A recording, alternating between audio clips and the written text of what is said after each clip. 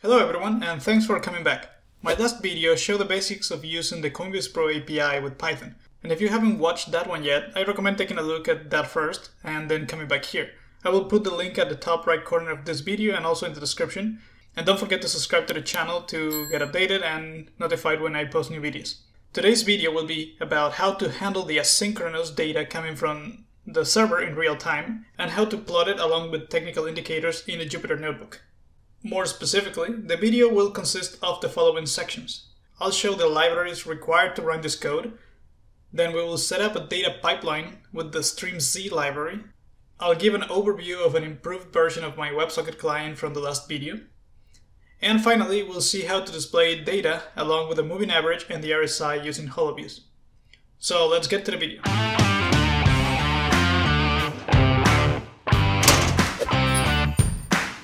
This code requires quite a few inputs. The ones you probably expected are pandas and cbpro from the previous project.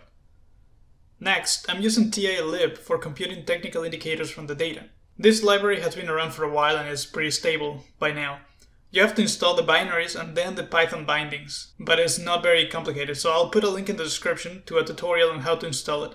Next, I'm using the Streamz library to handle the flow of data throughout the project. We'll use the stream class as well as the data frame class. This is a streaming data frame. You can think of it as sort of a wrapper around your pandas data frame, giving it some streaming functionality. For the plots and graphs, we are going to use the Holoviews library with Bokeh as a backend. Holoviews makes the process of displaying data very simple, and I will be exploring this library in more detail in its own separate video. For now, we just need to import a few things, but the most notable is the buffer class. This is the class that allows us to connect from the streaming data to the plot. And finally, I moved the WebsocketClient implementation to a separate Python module so that I can keep the notebook cleaner. I'm just importing it from that module into the project. To control the flow of data, we first create a source stream. Streams can branch out into several substreams so that we can apply different operations on the data at different times. Now we'll create a streaming data frame object to work with tabular data. We need to connect it to stream, and in this case, we're going to use the source stream that we created before. And we also need to give the constructor a sample pandas data frame so that the object knows what each data push is going to look like. Here we are saying that the data going into the stream will be a pandas data frame with a timestamp and a price column, where the timestamp column is the index. Then we are also going to create a buffer and a stream just for the RSI calculations. The buffer also needs a sample of how the data will be shaped, plus the length. 100 means that it will hold only the last 100 data points received and drop the old ones as new data comes in. Next, the RSI stream will connect to the source stream. This way, anytime the source stream gets new data, that data will flow to this stream as well. That's what I was mentioning earlier about being able to branch out and merge streams. And there are additional methods that can be applied to a stream to process the data. For example, to calculate the current RSI, we need a window of the previous price values. So sliding window tells the stream to send the data in tuples of 15 or whatever your window is. Now, every time a new data point comes from the source stream, RSI will collect 15 of them before doing anything. Once a stream has 15 elements, it outputs a tuple of them. In this case, it is a tuple of one row pandas data frames. And that output goes to the map method, where it is mapped to a function I defined above for computing the RSI. The function simply takes the tuple returned by a sliding window and concatenates the individual rows into a single pandas data frame. It then uses the TA-Lib package to compute the RSI for the entire column. The default window for the RSI function is 14, therefore the output will be a pandas series made of nonce except for the last row. We will take that row plus its timestamp index and return it as a one-row pandas data frame. Now, back in our main code, we use the method sync to map to a final action of the data through this stream. Sync will receive whatever is the output of the previous function and pass it along to the function we specify now. Here we are taking that one-row data frame and sending it to the RSI buffer we define above. Remember that buffer is a Holoviews class for plotting. If all of this sounds very convoluted and confusing, it's probably because I'm not doing a very good job at explaining it. But in a moment I will try to illustrate the concept so that I can kind of clarify the process. Now we are going to take a look at my improved WebSocket class. First, I'm going to create an instance here by passing the streaming data frame and a Boolean flag. I'll show the code for this class now. You'll notice a few changes with respect to the last video. I added 2 extra parameters to the class. The first one is DataStream, which expects either a buffer, a stream, or streaming data frame object. The second parameter is a boolean flag that I use to tell whether to use the real data feed or the sandbox data feed. By default, the program will use sandbox if you don't provide this flag. The rest of the parameters will be the same that the parent class expects. In the init function, first I'm calling the initializer for the parent class with its appropriate arguments, and then I'm dealing with the new parameters that I added for myself. Also, because we need different ways to handle the data stream object, because it can be a buffer, a stream, or a streaming data frame, I added a function to select the appropriate one based on the type. I'm also doing this to keep the function onMessage smaller and easier to read. As a result, onMessage now processes the incoming data from Coinbase and then calls the appropriate function to deal with it, as determined in the initializer. Since we are using a streaming data frame, the appropriate function in this case is updateStreamDF.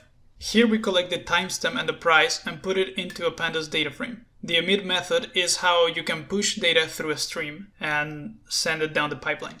I will now illustrate more clearly how the data is flowing through the program by going over what I showed before with some graphics. So we have a WebsocketClient that is connected to the Coinbase Pro API. On the other side, on the notebook side, we are also creating a streaming data frame SDF. Now, when new data comes in, it gets emitted or sent through the pipeline to whatever it is needed downstream in the code. However, remember that we also created a separate stream for the RSI, which hooks to the source stream and receives the same data. Because of the sliding window we set up before, this stream accumulates incoming data until the window is full, and only then it sends that tuple to our compute RSI function through the map method. This returns a new RSI data point, which is now sent into the RSI buffer to be plotted by the sync method. So I hope this little animation helped make things a little bit clearer. And we are now on the final part of the video. If your objective is mainly algo trading, then visualizing the price may not be a top priority, but the Holoviews package has many powerful APIs that make plotting very simple. And I'm gonna be exploring this library in its own separate video later in the future. But for now, we'll focus on this simple task. So one of the things I like the most about Holoviews is how easy it is to add interactive tools to the charts. Like for example, hovering over points to get information or selecting portions of your data. Here I am defining my own hover tool because the default one didn't format the values the way that I wanted. Now I'll create a plot object for the price using Holoviews dynamic map. The type of plot is a curve and the stream will be a buffer that reads data from a streaming data frame, SDF. The ops method allows us to further customize the plot and to add the tool we defined above. Next, I'm creating another plot for a moving average of 50 points. We do this by using the streaming data frame's pandas-like methods. The next one is the RSI plot. For the stream parameter, we simply feed our RSI buffer object that we defined above. As an extra, here I'm also creating a table plot with the price data. Now, to combine the plots, Holoviews offers simple ways to be able to stitch them together. For example, the plus operator will put 2 plots side by side. A multiplication operator or a star will put both plots on the same graph. So for example, we can have the price and the moving average on the same graph, the way that I'm doing here. When we run this cell, we get this chart. In this case, the RSI is underneath because we are indicating that everything should go in one column, but normally the plus sign would put it in one row. The RSI and the moving average will take longer to appear because we are waiting for those windows, the 15 window for the RSI and the 50 window for the moving average of 50 data points to be computed so that we can emit the first values.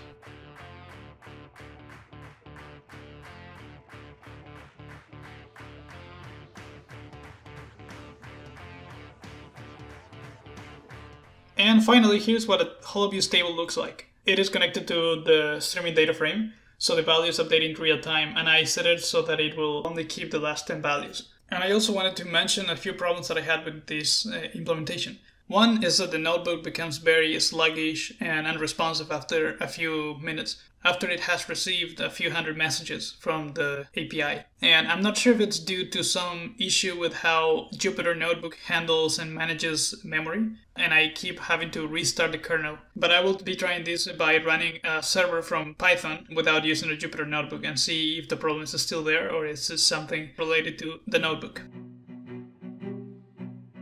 And by now you have seen how to control the flow of data from Coinbase into the project or application. In this case, I use the data for plotting, but you can simply access it and pass it to different functions to make trading decisions. My next video in this Algo-Trading series will be about implementing simple logic based on data coming in and technical indicators. I'm also going to be making videos about Holoviews and Streamz on their own because I think they can be very useful for data science and data visualization in general. So subscribe to the channel and hit the notification bell to stay updated when I post new videos. And as always, let me know in the comments if you have any questions or suggestions, and I'll see you in the next video.